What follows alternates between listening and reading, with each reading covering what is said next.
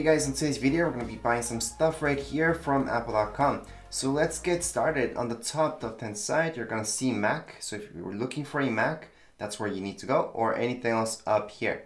So this is the official website from Apple, and from here you would choose what you want. So let's start off with Mac, for example, and we're going to take a look at all of their Macs. Up here you're going to see MacBook Air, Pro, and so on. So let's say we want the cheapest option, which is a MacBook Air. And then from here, on the top right hand side, you're going to see buy. Just click on buy. And finally, we can actually see the prices right now for each one of these. From here, we can just press select, depending which one we want to go for. But before we do anything like that, let's just sign in to your Apple ID or create an account at this point. So just go all the way up. You're going to see this shopping bag. So click on it. And from here, you're going to see account and sign in. So on the bottom, just make sure to sign in. That's the first thing you should do at this point in time. So I am signed in already. That's why it says sign out tech, because that's me. However, we're just going to leave it there. Just make sure to create an account. I do have a separate video showing you guys how to make an account. Creating an account is very important because that's how you guys can keep track of your receipts and everything that you guys buy from Apple directly. So it's really good to make that account. Anyways, we're just going to go down to this thing and we're going to select which one we want. So in this case, we're looking at what comes out best. I don't suggest for most of you buying a MacBook Air with this much storage, even if you are a student, because you're going to run out of storage really fast. Unless you're paying already, maybe with Google or some other service to keep all your storage online, then that would be okay. Other than that, you should go for at least this one. For me, in my particular case, I don't need something with that much storage, and that's because I'm going to keep everything on an external hard drive, and that's why I'm going to select this option right down here. We're going to go ahead and select this.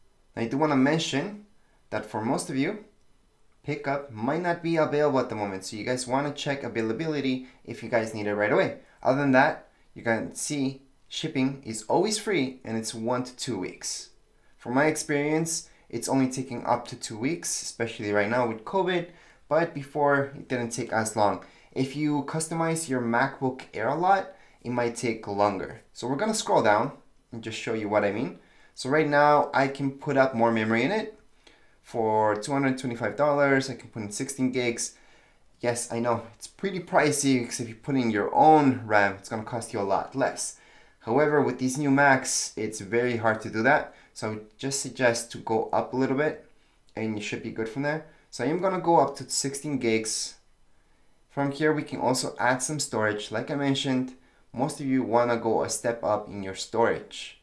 So let's say you guys choose that. Let's just scroll down and you're going to see the type of keyword that you want. So just make sure it makes sense to whatever language you guys want. And we do have some pro apps that we can add for educational purposes. That might make sense for you guys. It depends. So we're just going to scroll down. It's going to tell us exactly what comes in the box. And that's all you guys get. Keep in mind that MacBook Airs and all new MacBooks, for that matter, even MacBook Pro, only have USB-C, Thunderbolt 3. Down here, you're going to see this. You're going to get Apple TV Plus for free for a year. And this is only a channel. I do have a separate video talking about that. However, if you guys bought a few Macs already or bought anything from Apple and already claimed your Apple TV Plus subscription for a year for free, you will not be able to get it again. So in my case, I am not gonna get it again.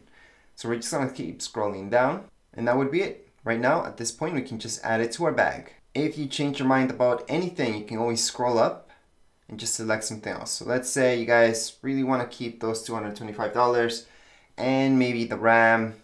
You guys also want to go with the basics. It does drop down right here your price significantly. As long as everything looks okay, just click on add to bag. That's on the bottom right hand side. We're going to add this to our bag. Once we're done with that, you can just see review bag. So let's just click on review bag. And at this point, it's very important for you guys to check all this out. So just scroll down and see that everything makes sense. If you guys want to add Apple Care, right now is the time to do it. It's pretty good. I would actually suggest purchasing Apple Care Plus if you're going to move your MacBook around a lot. Might be in danger of knocking it down or something like that. Go ahead. If not, just keep scrolling down. Put in your postal code just to see if you guys can pick it up anywhere or how much it's going to be. Actually, shipping is free, but it's gonna give you an estimate if you guys can pick it up anywhere. And from here, again, if you guys enter your postal code, you can go ahead and get that estimated tax and then just press on check out or check out with Apple Pay. So if you guys have anything else with Apple, maybe you guys have an iPhone, you guys can always check out with Apple Pay right now. However, in this case, we're gonna assume you guys don't have another Apple device. We're gonna go ahead and just check out. So it's in the bottom right hand side, check out. Once we click there, it's gonna take us here. Just sign in for faster checkout. Although we did create our account, it might ask you for this again. So just sign in. And I wanna mention again, do not use guest checkout. It's better if you guys actually keep it tied to an Apple ID. That's exactly what we're gonna do right now. So at this point, you might see these two options. I like it delivered, so it's gonna be shipped to you. Most likely you're getting between a week. And pick it up. That you can pick up most likely right away. Just make sure this right here, your postal code makes sense. So if that's your postal code, that's good. Or else click on it and change it right now. So if I scroll down just a little bit, I'm gonna see all my options for select a pickup location.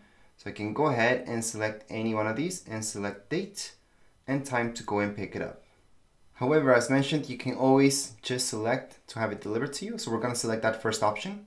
Once you select the first option, just scroll down a little bit, see by when it's actually gonna get to you. So that's about it, standard shipping, makes sense. I'm gonna scroll down a little bit and we're gonna continue to shipping address. From there, just make sure your address is fine and scroll down, you're gonna see continue to payment. So we're gonna go ahead and click right there.